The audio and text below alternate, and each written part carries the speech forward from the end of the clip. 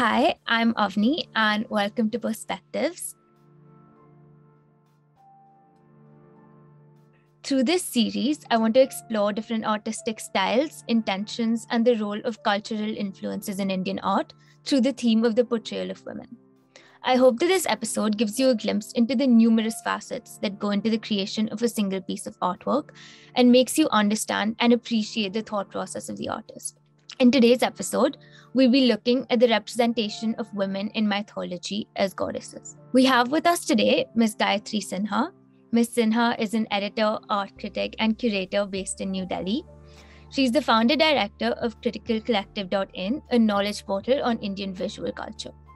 As an art critic, she has written a column for The Hindu and has written monographs on artists including Krishan Khanna and Himmat Shah. Thank you so much for joining me today. I've seen the presence of this icon of women goddesses in Indian art for centuries, from temple sculptures to miniatures and classical art. And I wanted to know what artists are trying to convey through their depictions of the feminine divine and why it's such a common theme across Indian art. There is the notion of the divine feminine, which is very important. And in Hindu thought, you have the concept of the Nirgun and the Sagun, all right? The Nirgun is the one which has no attributes. You can worship God through prayer, through mantras, even through the yantra, which is a geometric representation. But then you have the Sagun, where they have attributes. And this particular picture, the gods offering weapons to Devi from the Jaipur school, it's a beautiful miniature. It refers to a very important foundational sort of episode in the Devi Mahatmyam. All the gods go to Vishnu, Shiva and Brahma and they complain and they say, we don't know how to continue and the entire balance of the universe is being destroyed. So the gods, the three gods sit in a triangular fashion and, through their rage, but also through their prayer emanates a great light. And that becomes a column of light and from that Devi is born. So what you're seeing in this picture is that all the gods are surrounding this emanation of the divine feminine. And you need the divine feminine because here you see there's a failure of masculine energies. The male agencies have all failed. The Devi will compensate. But what the gods do over here is that they give her whatever attributes they have.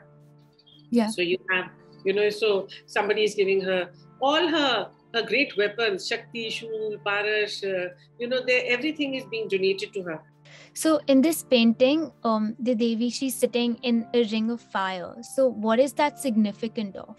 This is significant really of her the way she's born, the way she emanates. And also if you notice that the fire is in a triangular formation.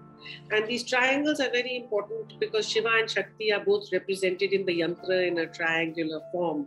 So now if we move on to the next couple of slides, we have the manifestations of Shiva as different goddesses specifically. And we see how even within the manifestations of only Shiva, the way the goddesses are depicted and their personalities are very different. So for example, here we have Parvati, we have Gauri, we have Durga, and then we have Kali later on. So I was wondering that, if you look at, say, this painting of Durga, we see that the goddess appears to have her militant and auspicious aspects on the same spectrum. So how exactly does this come about? So if you just go back to the two previous slides of Parvati and Gauri. Yeah. So this is, we just saw her emerging from the fire and we know that she has the attributes of all the many weapons. Don't forget, Durga has up to 18 arms in her, really Virat Swarup.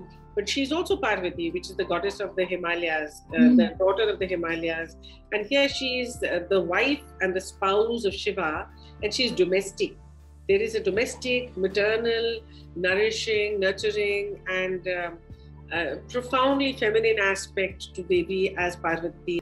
So this is where you see her as, going to be driving the trident into the buffalo demon. And there are these different emanations which come out of him. And also we know that this is a painting which has also been passed very well into the contemporary domain. So you should also look at the work by Tayyab Mehta on this subject, if any of you are interested in contemporary art. So after speaking about Durga, if we move on to Kali, so how do we exactly understand the role of Kali, and how does she relate to the other divine feminine energies? Because her portrayal is drastically different from the others. Like if we Yeah, compare her to Durga, she has a garland of heads. yeah, And that's right.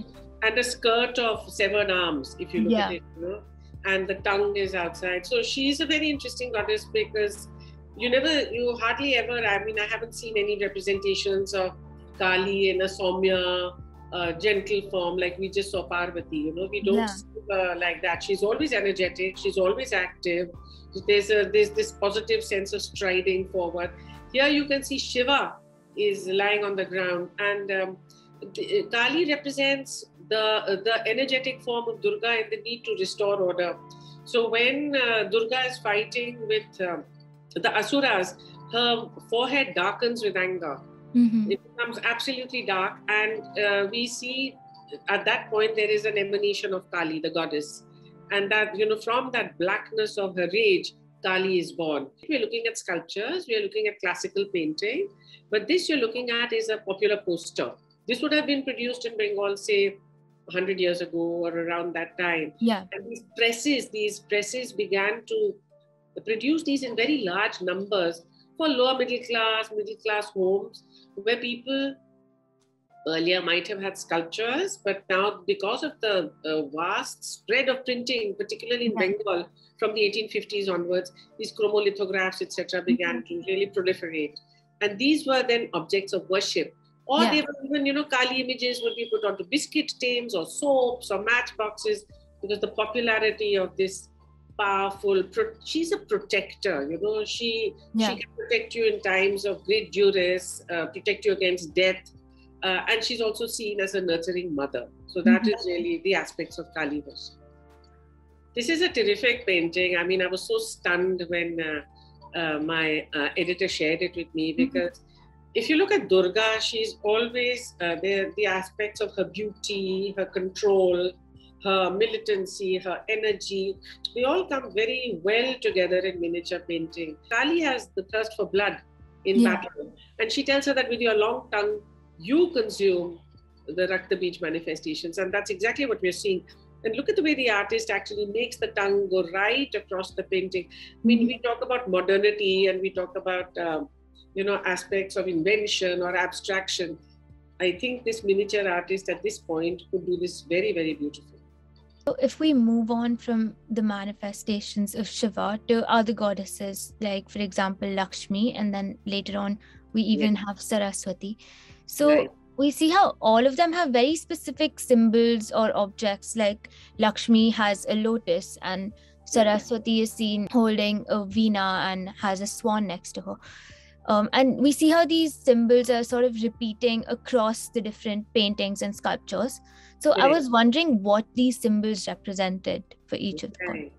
So this is a really important sculpture because it has so many of her important qualities. The base, the pedestal, is the lotus, which she's placed on.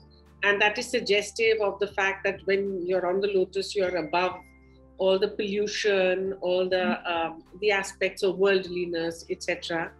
And that is how Lakshmi is placed in the seated posture. The two hands of Dan and Abhay Mudra are really important here. One, of course, is that she's prayed to as the goddess of wealth. So, and the other is Abhay, which is the upheld form, which is to be fearless. And that is what she's encouraging you to be. So Saraswati, as we know, is seen as the spouse of Brahma. Yeah. So here these three goddesses of Lakshmi, Durga, and Saraswati complete the sort of female trinity along with Vishnu, Shiva, and Brahma. And she has the attributes of the intellect. All the purer arts are manifest in Saraswati. That's why you will always see her with the veena, because she's the goddess of music. All musicians in India, everywhere would, see Saraswati as their titular goddess. Yeah.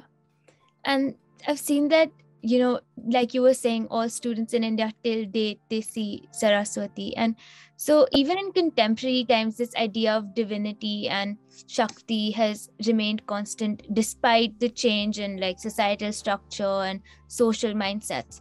So for my last question, could you perhaps shed some light on the significance of goddess worship and its relevance in modern day India and how it's still depicted in Indian art through the century? I think there is a great continuity, and there's been an efflorescence of goddess worship, because it's also because the goddess is seen as Shakti. Shakti is an attribute which you can gain through worship, you can gain it through yoga, you can gain it through the pursuit of deep knowledge, etc., around the goddess. The important thing about Shakti is it's in one of the sentences in the Devi Bhagavad Puran is where the goddess is speaking to her bhakt. She says, if you become weak at any point, you don't say, I've lost my Vishnu or I've lost my Shiva, you say, I've lost my Shakti. So Shakti is the sense of absolute energy, parakram, initiative, resoluteness, and the ability to achieve in that sense. And it is for this purpose that as we enter into more and more challenging times, there is a great rise of feminism, there is a great rise of gender equality, and the need for a sense of parity across classes as well. Because don't forget that the goddess also is worshipped by every class in India. She's just not a Brahminical goddess. She's worshipped by all Indians of every strata of society. And this is why we see her relevance, aspects of her worship becoming so pronounced. I think it's been extremely insightful, and I've learned a lot about the different manifestations of Devis and Shakti and what each of them individually represent. So I just wanted to thank you so much for being here today and helping me understand this better. You're welcome, Avanee. Thank you.